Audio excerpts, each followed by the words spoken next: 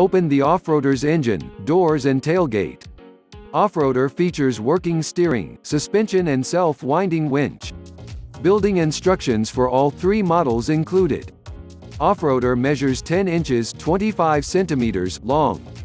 Quad bike measures 4 inches 10 centimeters long. 1061 Lego pieces. Build this awesome offroader and be prepared to overcome any obstacle. Control the working steering and suspension. Pull yourself out of trouble with the self-winding winch or hop on the quad bike to traverse the roughest terrain. Then, transform the offroader by rebuilding it into a truck with digger or a dune buggy. Review: I bought this because my son liked the display model and me the number of pieces, not as complex as Lego Technic, but can consume 3 to 4 hours to complete it. The winch brick will rotate only as long as you press the button, else could have reused for powering something else. There is suspension for the main model, only for rear wheel. The front wheels hang little loose.